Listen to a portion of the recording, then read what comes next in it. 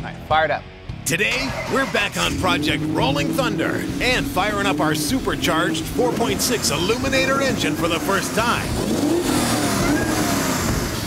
And we're going to show you how to find the center of gravity of your ride. It's all today here on Trucks.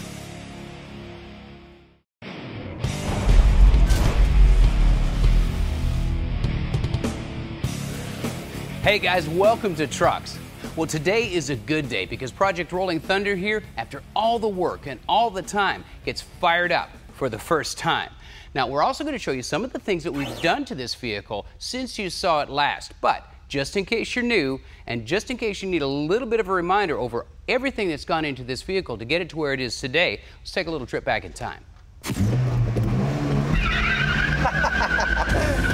Our little Mazda B2500 had its 4-cylinder 5-speed drivetrain yanked in favor of a dual overhead cam 4.6-liter engine and transmission, complete with dual exhaust sticking out the side. With that done, it was time to fire it up.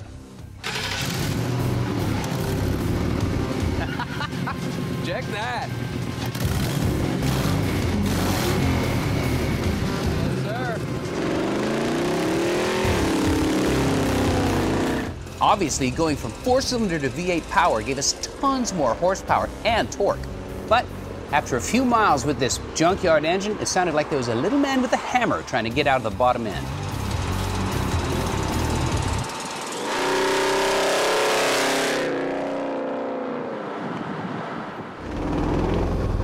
Heard it then. Yeah. I think our Screaming Deal engine wasn't so much of a Screaming Deal. Yeah.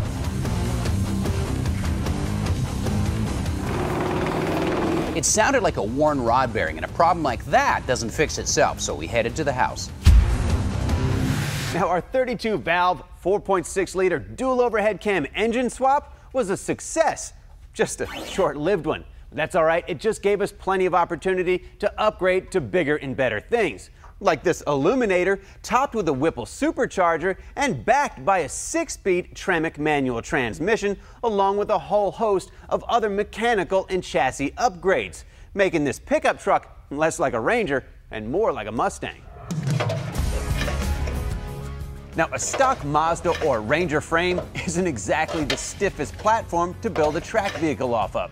So we added some boxing plates, complete with speed holes.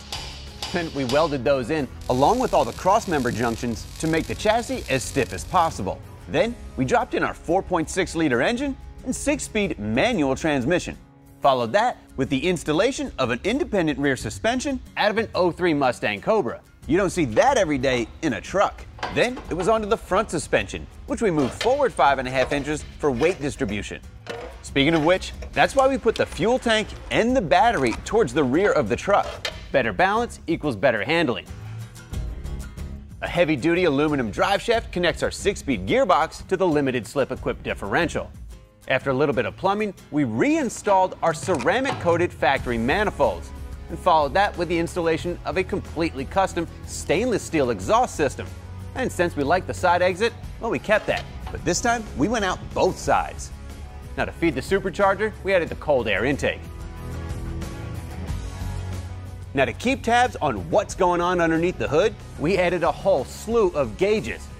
And to keep us safe inside, well, we added a pretty robust roll cage, complete with race seats and 5-point harnesses. The last thing we need to do is wad this thing up on a road course and not walk away.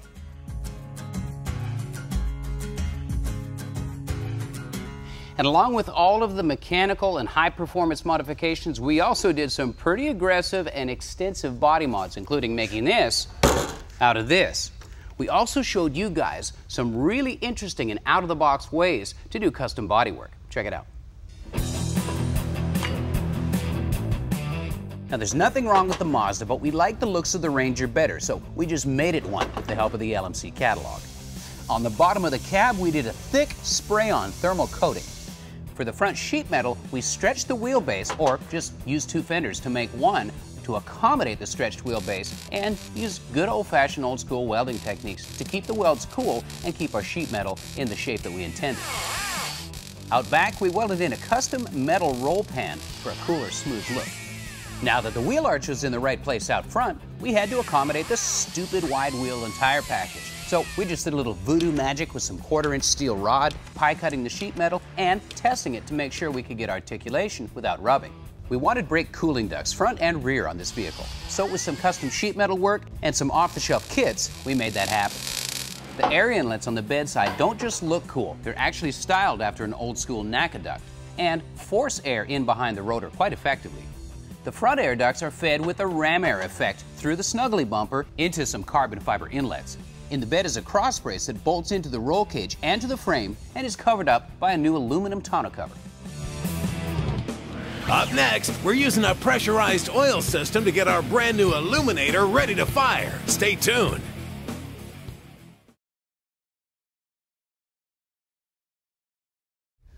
Hey guys, welcome back to the shop. Now under the hood, well, we're just about finished up. The only thing we've really got left to do is fill this engine with fluids and get a reflashed PCM installed. Now we've had a chance to get upper and lower radiator hoses on this thing, get the plumbing for the intercooler and heat exchanger taken care of, and get our Supercharger drive belt on. We've also buttoned up the wiring, filled up the brake reservoir and clutch reservoir, and mounted our fuel pressure regulator to the firewall along with running all the lines. Speaking of fuel, we wanted to show you something that we've revised since the last time you saw it. We used to have the fuel cap mounted in this aluminum plate and we were going to hard mount it to the bed floor, but we got to thinking, this is going to see some pretty aggressive driving and possibly some track time. And if the event happened where something bad went down, we got into a collision, well now we've locked the bed and our fuel neck together. So what we did is just cut a larger hole in the floor, make a little neck on the fuel tank, and isolate and mount the fuel cap right here. We've got plenty of clearance around the bed floor, and we've also ensured that there's not a spark risk right at the fuel vapor contact point by using vacuum line and some weather stripping adhesive and kind of sealed it up. It doesn't look bad, and we know we're going to be safer on the road. Now the original Cobra independent rear suspension anti-roll bar or anti-sway bar mounted on the backside of the subframe and behind the differential, but it interfered with our coilovers, so we had to lose it. What we ended up doing was recycle the truck's original front sway bar, and we've got it installed on the front side of the differential where there's barely enough room. Now we made some custom brackets for it to hang it off the frame and picked up some PosiLink end links from Ride Tech and attached it to the lower control arm's original sway bar mount. Now this sway bar is a little bit larger diameter and has shorter arms, so it's going to be even more effective than the stock Cobra sway bar at reducing body roll. Now our crate engine came to us brand new with 0 miles on it, and I'm sure it was put together with assembly lube and all that, but it has been sitting for a couple of years both in and out of the truck. And the last thing we want to do is turn the key for the first time and have metal-to-metal contact or a dry start causing a lot of engine wear. So we're going to make sure the engine oiling system is fully lubricated before we do that. We're going to be using this Goodson's pressurized pre-lubrication oil tank. Now, you guys might be a little bit more familiar with this oil pump drive shaft tool. One end hooks up to an electric drill, the other engages the oil pump, you spin it, and it circulates engine oil. But on vehicles or engines without a distributor, that's just not an option, but you still want to prime the system. Now, we've got this tank filled with a couple of quarts of Royal Purple engine break-in oil. Now all we have to do is pressurize the tank with some air and hook this line up to a fitting near the oil filter. Now step one is disconnecting and removing our Autometer oil temperature sender and installing this brass adapter. This elbow will allow us to install another adapter that we can hook the line to.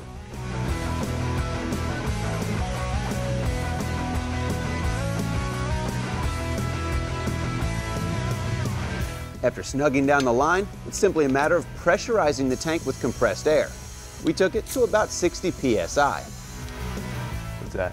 Then slowly crack the line open and let the oil flow into the engine. And since our gauge is still hooked up, we can just put our eyes on it and confirm that pressure is building in the system. Now to go with our Royal Purple synthetic engine break-in oil, you guys may have noticed we're running a Royal Purple oil filter as well. And just like the oil, well, the filters are premium and they do come at a cost premium, but there is a difference. Check this out. This is the filter element out of one of the most commonly found oil filters at the local parts store. And when comparing it to the Royal Purple filter, well, there's quite a few differences, but the biggest being the filter media itself. This is 100% synthetic and filters down to 25 microns. This one, well, it's kind of weak looking in comparison, and I'm sure it's not going to do as good a job.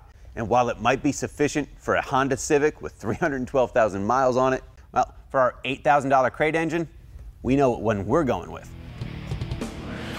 When we come back, we'll show you how to find the actual center of gravity on your ride. Stick around.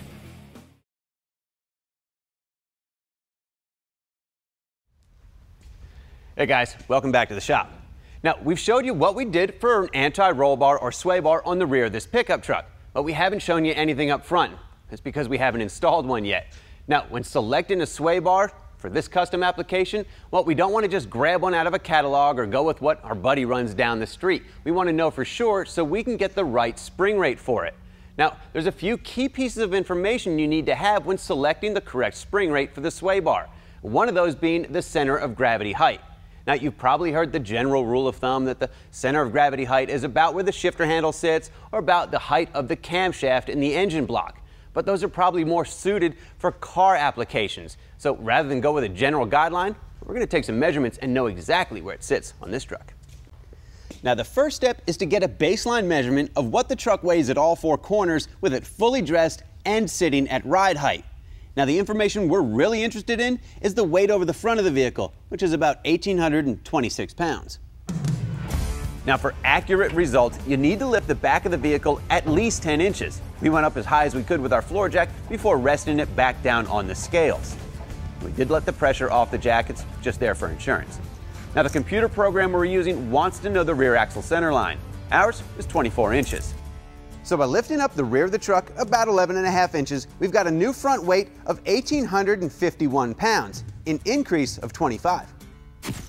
All right, now in addition to some of the measurements we've already taken, the software needs a few more bits of information, like the radius of the front tire, the radius of the rear tire, along with the total of the front vehicle weight and the rear vehicle weight with it sitting level, and again, the front half of the vehicle weight with it tilted up. With that entered in, let's see what we get. Now, there's a number of center of gravity calculators easily found online, but you may want to run your numbers through more than one just to verify you get the same results. And with all the info entered in, you let the magic box do all the boring math. Ours turned out to be a pretty respectable 21.7 inches. Our truck's wheelbase is about 117.5 inches, and we've got about a 54% front weight bias. 54% of 117.5 is about 63.5. Putting our center of gravity or center of mass 63.5 inches in front of the rear axle center line. Now, our center of gravity height turned out comparable to a lot of performance cars, which is pretty good considering we started out with a pickup truck. Now, we'll take our center of gravity height measurement, combine it with our front and rear roll center heights, our spring rates, and the specs on the rear sway bar, and we can determine the correct front sway bar. And we'll get the right one right out of the box, instead of going through the expensive trial and error method. Now, this COG height measurement is also useful in a number of other suspension and automotive calculations. So if you can get your hands on some scales, it's worth doing. After the break, we'll fire it up.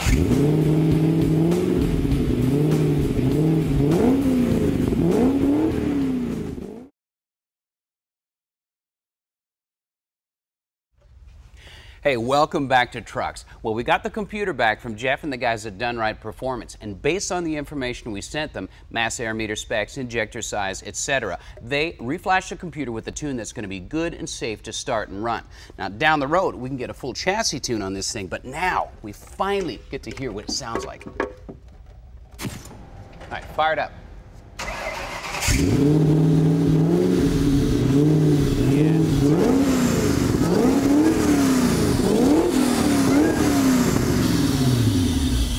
You've got to love the sound of a supercharger, and this thing sounds healthy. But those of you who have done major projects, well, you know that there's still a bunch of work to do on this truck. We got to nut and bolt the entire chassis, there's still a front sway bar to put on, plus there's several adjustments that we've got to go through and tune this thing and make it handle as good as it looks. But rest assured, we are real close to some awesome seat time and hopefully making a lot of tire smoke.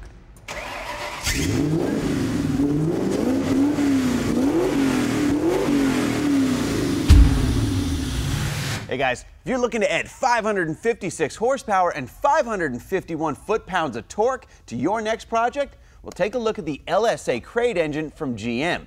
Now this thing's based on the powerful LS9 and features high-flow cylinder heads, an aluminum block, and a forged steel crankshaft. But this one has a traditional wet sump oiling system.